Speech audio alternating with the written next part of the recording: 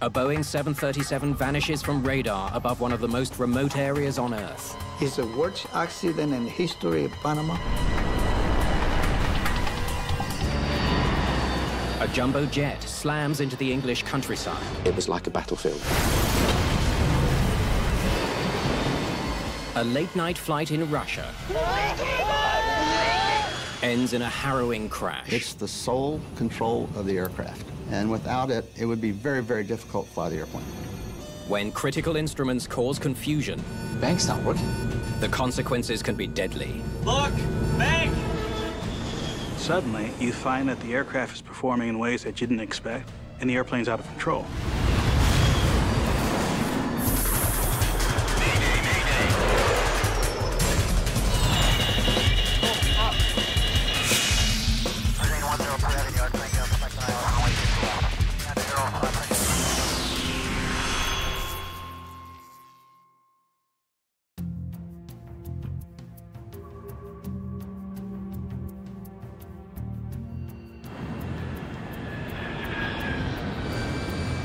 Tocumen International Airport in Panama City. Copa Airlines Flight 201 prepares for a 1-hour flight south to Cali, Colombia.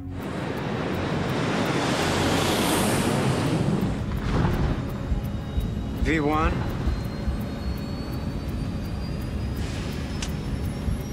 Rotate.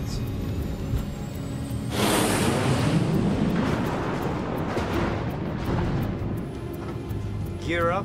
Copa's most senior pilot, Captain Rafael Keel, is monitoring the instruments. Set thrust to climb. First Officer Cesario Tejada is at the controls. 40 passengers are on board, mostly business travelers heading home to Colombia.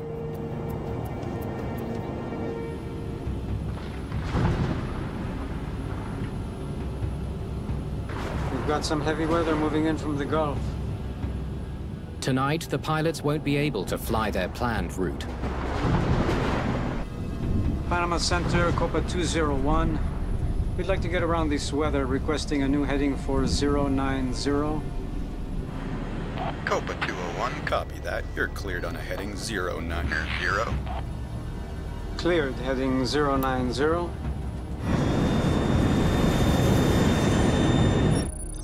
The new flight path takes the 737 east, around the storm, before heading south again to Cali.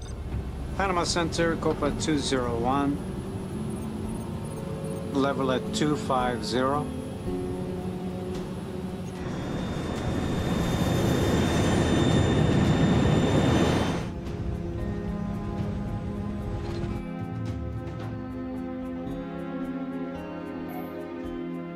Minutes later,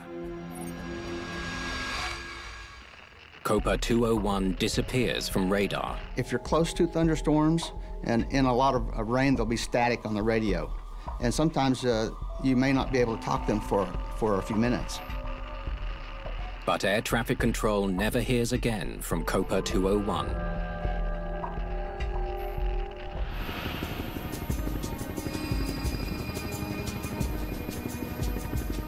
The next day, search teams begin the task of locating the plane and any survivors. A mass of wreckage is found in the remote Darien Gap. Panama's Deputy Director of Civil Aviation, Jorge Rodriguez, is under enormous pressure to figure out what happened. At that time, it was the first big accident of an air carrier of Panama. We lost 47 people on board, all dead. Investigators begin collecting and cataloging the wreckage. It's spread across an area exceeding 100 square miles.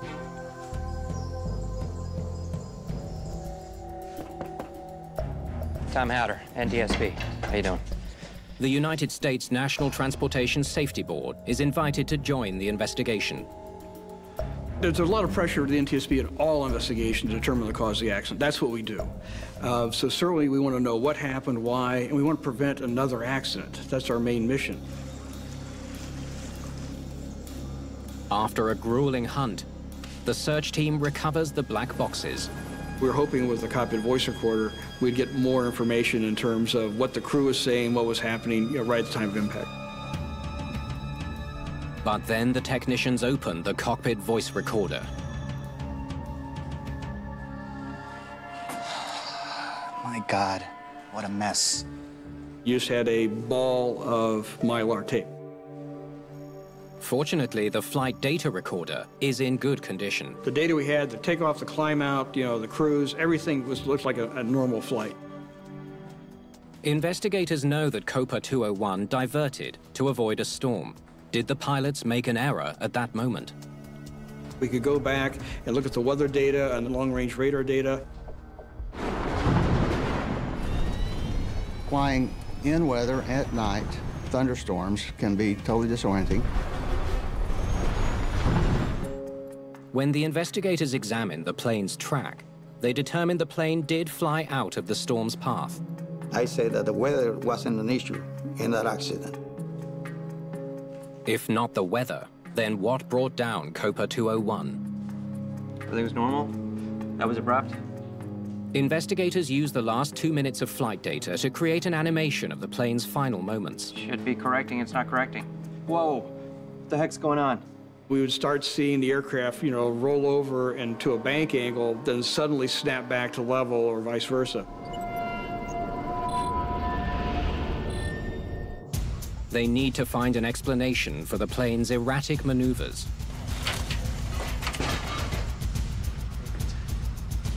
The team searches the cockpit controls for clues.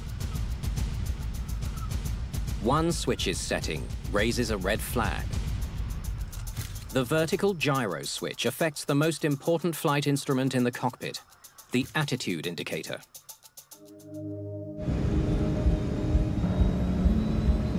V1, rotate. Each pilot has their own attitude indicator. It registers how the plane is positioned relative to the horizon. The pilot's attitude indicator is like a ball. It shows bank angle, it shows pitch. Each attitude indicator is connected to a vertical gyro, or VG. The gyros constantly calculate the plane's attitude.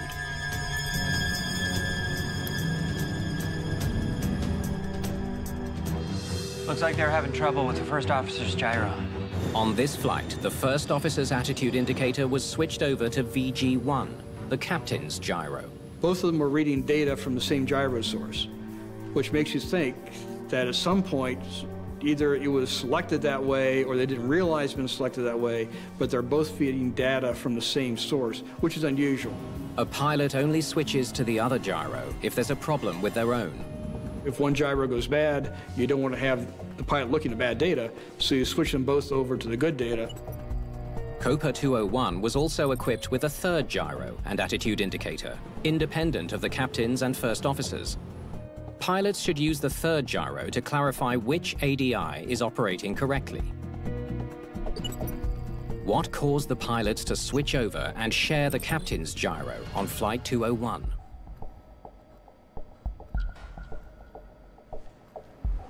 Okay, fire it up. What we wanted to look at was, is there anything here that would show us what happened? Is there a failure in the gyros, or maybe the failure is actually an attitude indicator?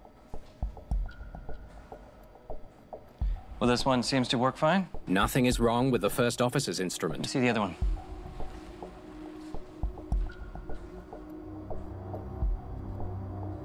At first, the captain's instrument seems fine too. Hang on, it seems to be stuck.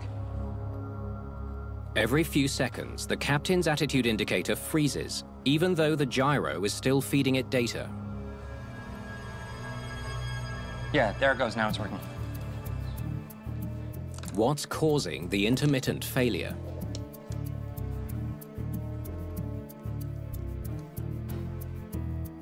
They test every wire connecting the display to the gyro. Oh, no wonder. This wire is hanging by a thread. We found basically a break in the wire. It was intermittent. It was close enough that sometimes it would touch and sometimes it wouldn't. The faulty connection is a major breakthrough in the investigation, but it also poses a challenge. The way the airplane is wired is what the captain is seeing on his attitude indicator is what's being recorded on the flight data recorder. The same faulty data being fed to the captain's attitude indicator was being sent to the flight recorder. Okay, let's see what the plane was really doing. But by carefully analyzing other parameters on the flight data recorder, they managed to calculate its actual movements and reveal the plane's true motion. Making a visual of it where you could see what the data is showing and what the airplane's doing, that visual is extraordinarily helpful. The red image reflects the bad data the pilots were seeing, while the solid image shows how Copa 201 was actually flying. They're trying to level the plane, but they're making it worse. You have the attitude indicator here stuck, now but the airplane's going the other direction. And then suddenly the attitude indicator gets power to it, unsticks, it goes back and mimics the airplane again.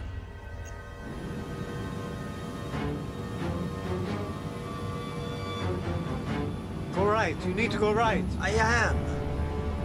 What's it doing? He doesn't realize that all he's doing is making a problem worse. He's looking at an instrument providing bad data, and then he lost control of the aircraft. If this had been a daytime flight, the pilots would have had the horizon to guide them. But flying at night, they had to rely solely on their instruments. The FDR data reveals that the plane rolls so far to the right that recovery is impossible. Once I got to this point, they didn't have a chance.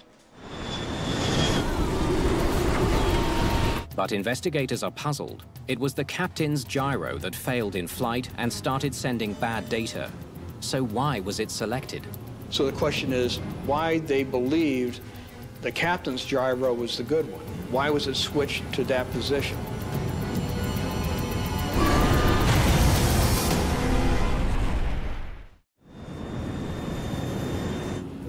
On Copa 201, the captain's attitude indicator malfunctioned. So why was the crew relying on it instead of the first officer's, which was functioning perfectly?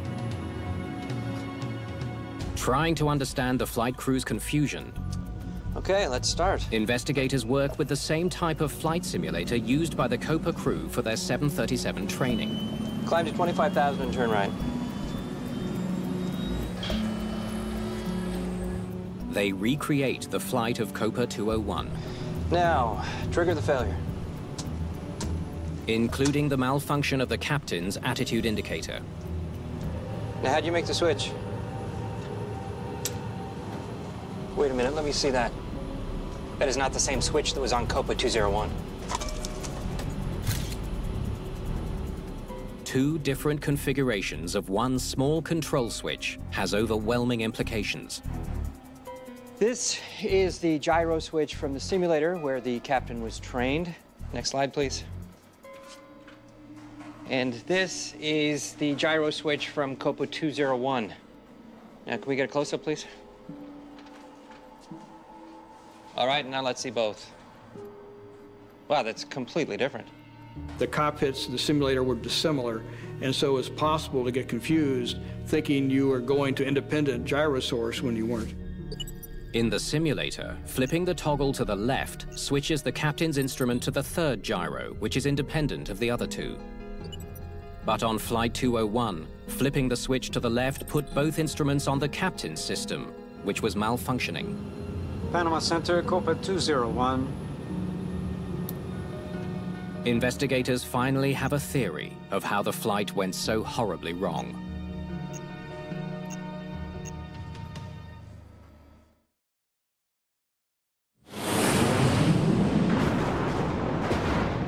It looks like we're going to have to take the long way around. After diverting around the storm, the crew of Copa Flight 201 needs to turn right to get back on course. Turning right, heading 160.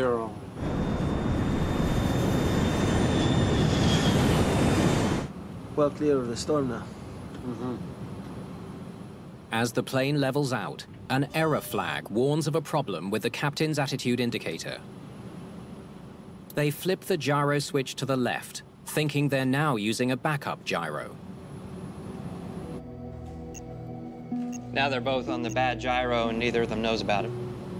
That's weird. Why won't it level? In the middle of the night, you don't have the horizon. You lose the horizon, you don't know where you are. First Officer Tejada turns his wheel to level the wings.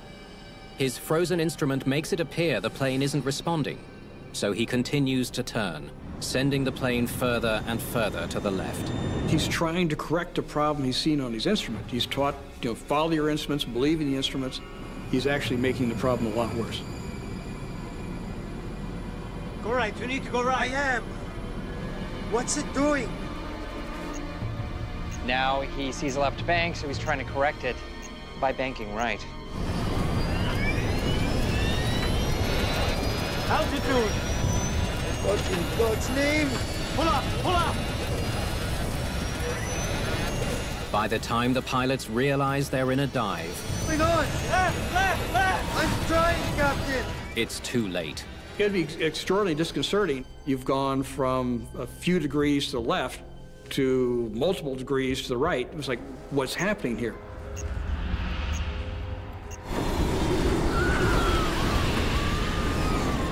Confused by their instruments,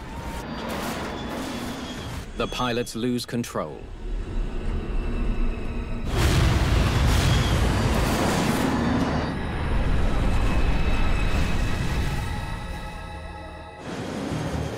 In the accident's aftermath, Copa revamps pilot training to ensure that crews are better prepared for an instrument malfunction. One of the improvements we've made in it as an industry is better pilot training and also the improvement in the flight instruments so that they're no longer mechanical. They're typically ring laser gyro. They're more electronic so that you don't have the failures that you used to.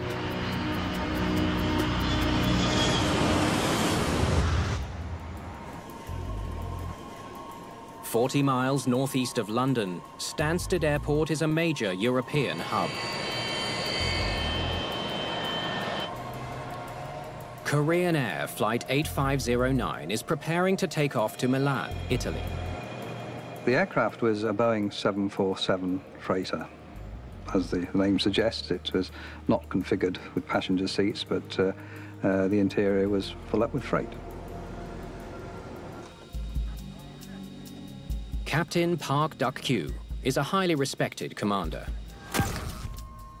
Sir. He's a former colonel in the Korean Air Force, with thousands of hours of flying time on the 747. Park Hun-kyu is Flight 8509's flight engineer, responsible for monitoring the aircraft's mechanical systems. First Officer Yoon Ki-sik has only 195 hours flying time on the 747. On this night, there were the 3 crew and a Korean engineer. The engineer has overseen some minor maintenance work on the aircraft and will now accompany Flight 8509 back to Seoul. All right, gentlemen, let's proceed.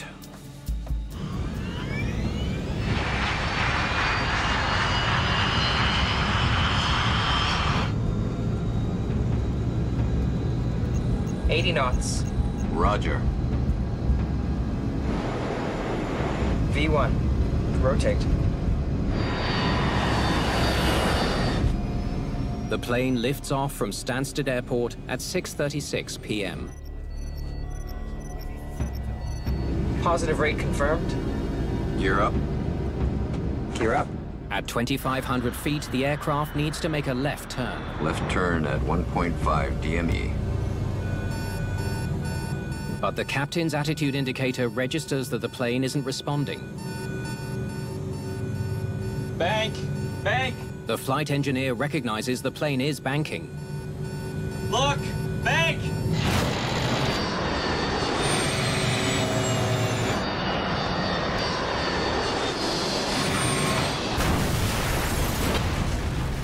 In less than 60 seconds, for some unexplained reason, Korean Air Flight 8509 has gone from takeoff to catastrophe.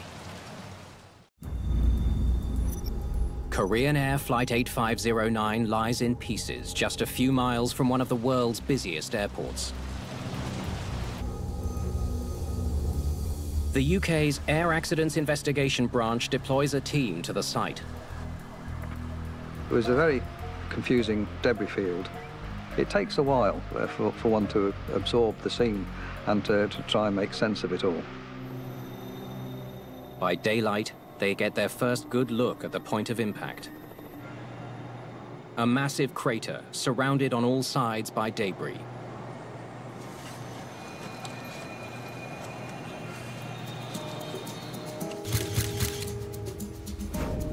Investigators get a glimpse into the flight's final seconds from a portion of the ground scar. It was a long, slender gash, which was made by the wing, and then you could see where the nose had impacted further on. This suggests the plane hit the ground on its side. But not according to the captain's attitude direction indicator. It shows the plane was flying level at the time of impact. Did the ADI malfunction? Seeking answers, investigators interview the crew that flew the previous leg of the flight from Uzbekistan to Stansted. I need you to walk me through exactly what happened. They told us that when they departed from Tashkent the day before, in good weather, in daylight conditions, they had to carry out a turn to the left. As the captain commenced the turn, his artificial horizon did not work in roll. By daylight, the pilot was able to get his bearings from the horizon. After landing, the inbound crew left the terminal before the replacement crew arrived.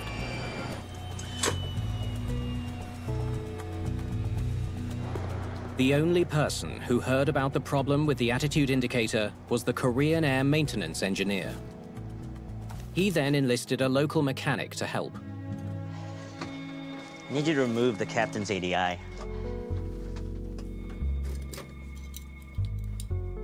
The locally based engineer told us he removed the instrument from the panel, unplugged the wires at the back. All right, that's our problem. Can you reset the pin? And found what he believed to be a problem with the connector pins at the back of the instrument.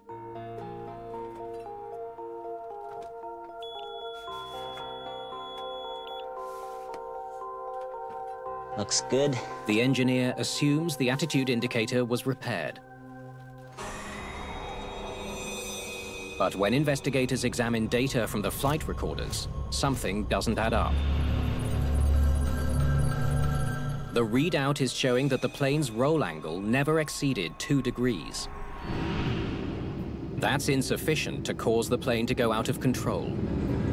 Clearly it had gone in at a much steeper roll angle than that, like 90 degrees. So that set the alarm bells ringing. Why should that occur? It turns out the problem with the attitude indicator was not properly diagnosed.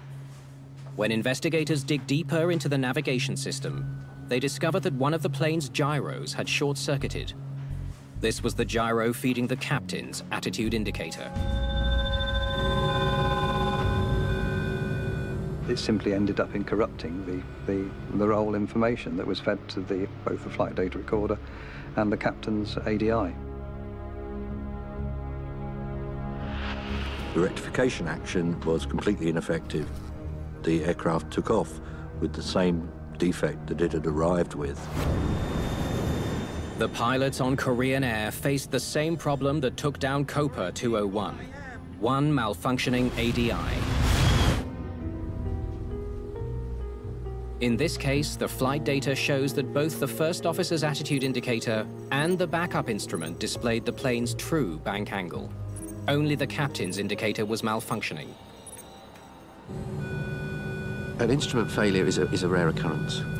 However, crews are trained to deal with it. Why didn't the crew alert the captain that his instrument was faulty and that they were potentially heading for disaster? Were they all confused by their instruments?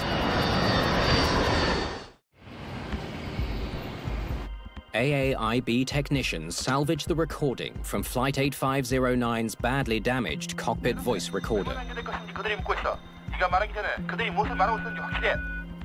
One of the most important things that was on that recorder was the sound of a warning horn going off in the cockpit as the aircraft departed from Stansted. But even more significant than the sound of the alarm is the absence of any reaction to it.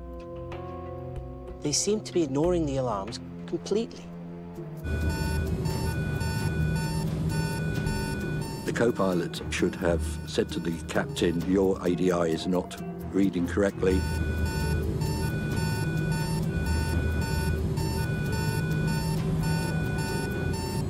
It was obvious from this accident that the crew interaction played a big part in this accident. A lot of the captains in Korean Air were people that had developed their skills in the military. Captain Park was a colonel and fighter pilot with a distinguished military career. There was definitely a hierarchy between pilots. When the younger, less experienced first officer noticed the discrepancy in the ADIs, he didn't dare correct his captain's actions. This crew were not operating as a crew, they were operating as one man with a couple of assistants. Bank! Bank! The captain wrongly believed what his malfunctioning ADI was telling him. Look! Bank! The aircraft just continued to roll for 30 degrees, 40, 50, 60, 70, 80, 90 degrees of bank.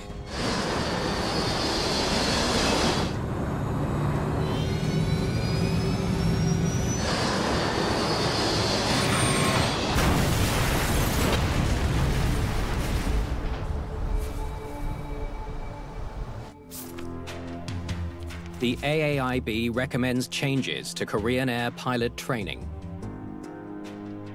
In response, the airline overhauls its training programs, recommending that crews work together more closely. When problems happen with the attitude indication systems, the actions pilots take can eventually put the aircraft into a position where it can't recover, but it's not something that's immediate. That is, if the crew takes the time to diagnose or recognize the problem and take the appropriate action, there's usually plenty of time to correct this and continue flying safely.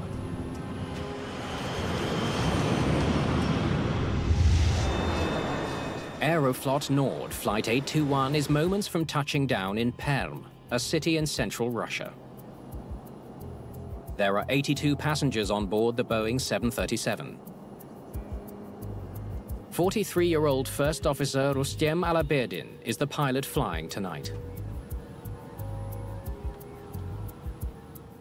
The captain, Rodion Medvedev, 34, is monitoring the instruments and radio communications. They're making the 2-hour journey from Moscow to Perm and will then return to the Russian capital.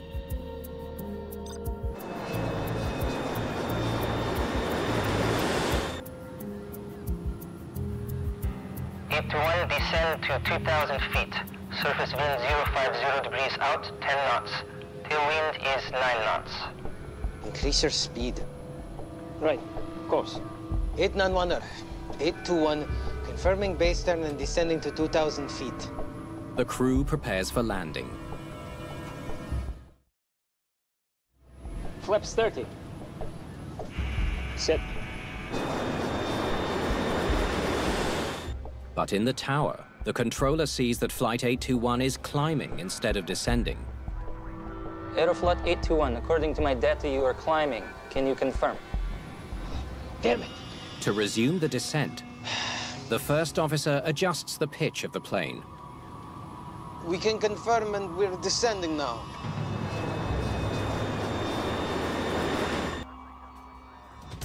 But now the controller sees Flight 821 flying past the approach path to the runway. He instructs the crew to loop around and try again. Aeroflot Nord 821, restart your final approach. Turn right heading 360, descend to 2,000 feet. But this instruction is ignored. 821, descend to 2,000 feet. Turn right heading 360. Follow my instructions strictly. What the flight controller doesn't know is that the pilots have lost control of the plane. No way, other direction. Make angle.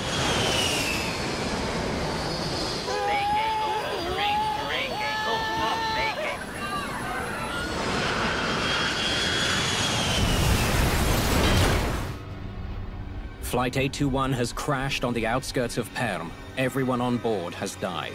How did this landing turn into a fatal disaster? Aeroflot Nord Flight 821 has crashed on the outskirts of Perm, Russia. All 88 people on board are dead. Be careful with this. Bring it over here. Russian investigators from the Interstate Aviation Committee, the IAC, are called in to find the cause of this tragic accident. Their American counterparts from the National Transportation Safety Board joined the team. Thank you. We're making trip from Washington. I hope we can help. We were invited because the Boeing was manufactured in the United States. What about the flight recorders? They're in rough shape. The cockpit voice recorder and the flight data recorder are badly damaged. They are sent to a facility in France that specializes in retrieving data, but it could take weeks for the results to return. In the meantime, investigators need to find out if all of the 737's flight systems were in working order after taking off from Moscow. Maintenance records reveal that a month before the crash, the right engine started producing 20% more thrust than the left. And that's enough to throw the engine balance way off. A Boeing 737's engines are spaced apart beneath the wings. When the thrust is uneven, the stronger side pushes the wing up, causing the airplane to roll. Pilots need to compensate for this uneven thrust. The only way it can counteract an asymmetric thrust is to provide bank, a small amount of bank, in the opposite direction to try and maintain the aircraft's track. The imbalance was so extreme that the 737's previous pilots photographed the thrust levers to show the degree of stagger required to level the plane. It's a crucial lead.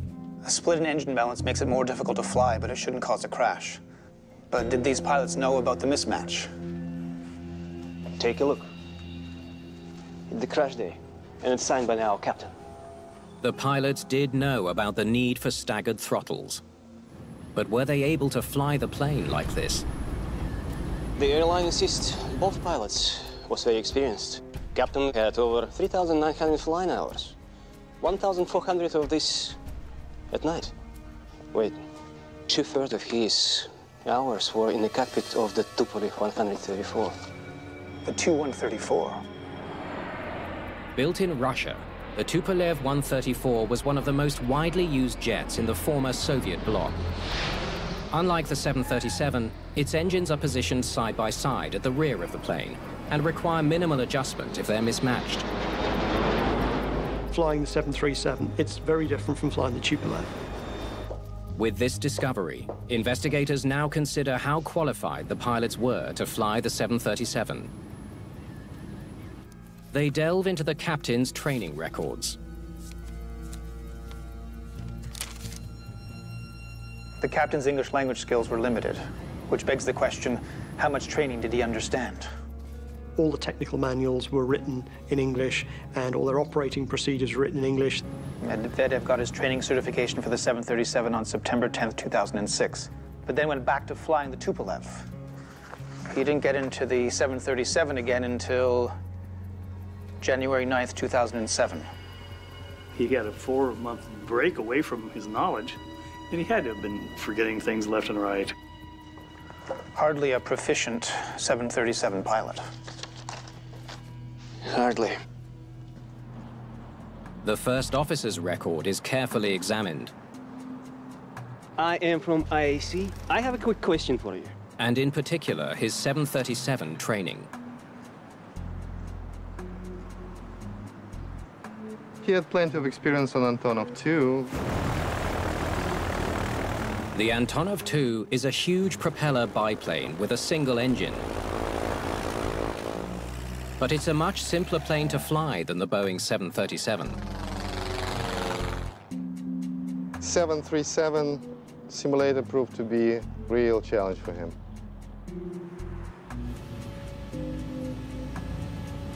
One thing the first officer struggled with was flying with thrust asymmetry.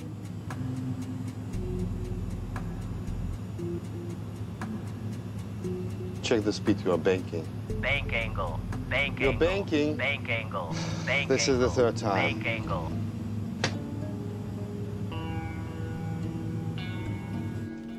It appears both pilots were ill-equipped to fly the 737, especially when facing the challenge of an uneven thrust.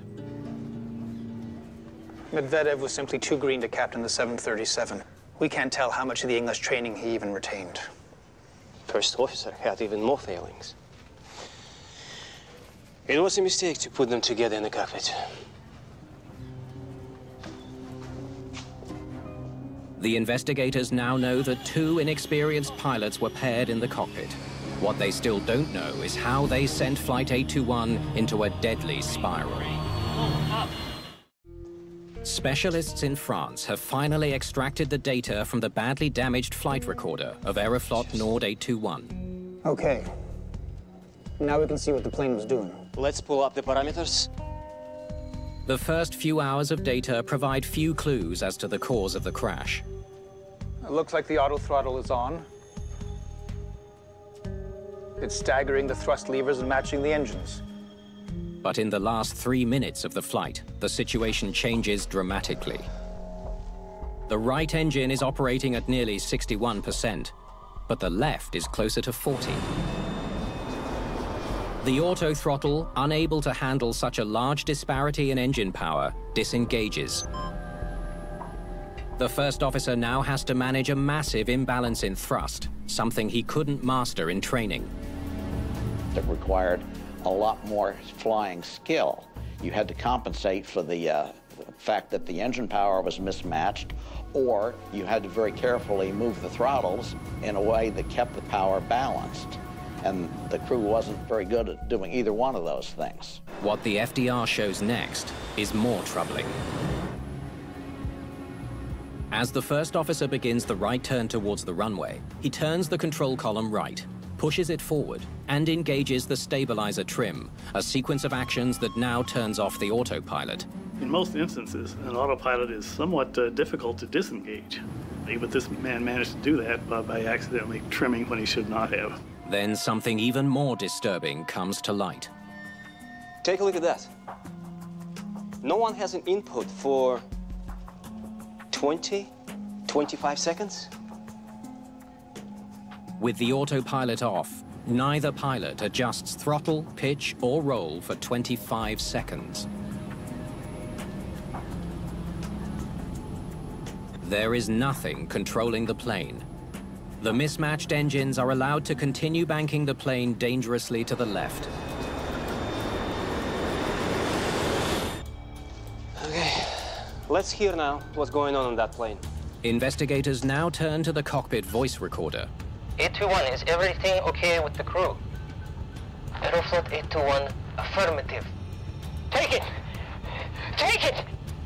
The first officer doesn't know why they're banking. He wants captain to take over. Keep going. Take it! Take it!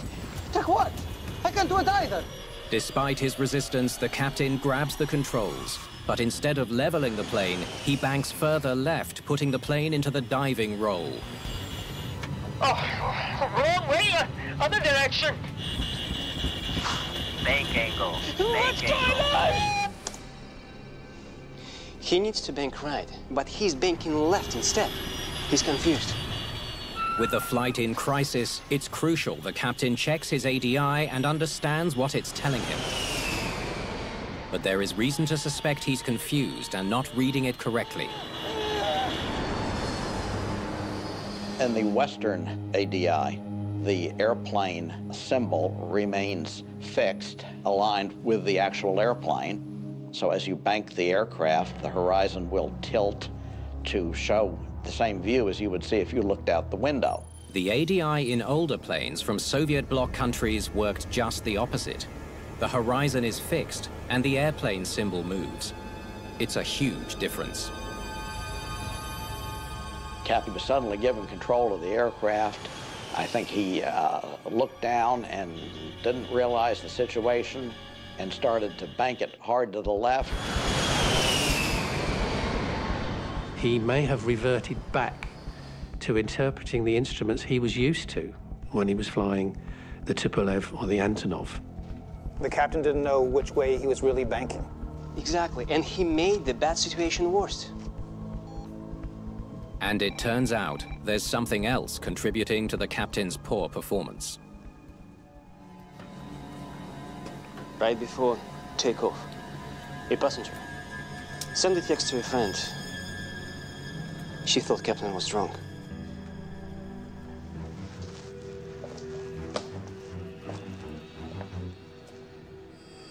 Tests on the captain's remains confirm the worst. He was drunk. That could explain why the captain resisted taking control. Take it! Take it! Take what? I can't do it either! And then misread his ADI. The commander had raised levels of alcohol, which impaired his judgment and his ability to react accordingly in a stressful situation. What's going on? Airport 821, please come in.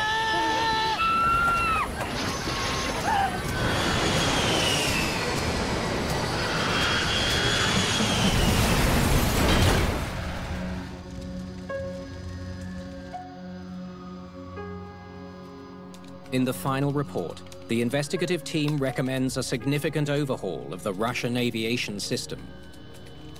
The whole system needed to be looked at and strengthened in terms of the regulations and how they train Russian pilots. When pilots misread their instruments, routine flights turn deadly. The aviation industry has responded with better training to prevent confusion in the cockpit. These are lessons learned which become part of future training, lessons learned or insights that become catalysts for change within an organization. It's something that becomes part of the DNA of aviation.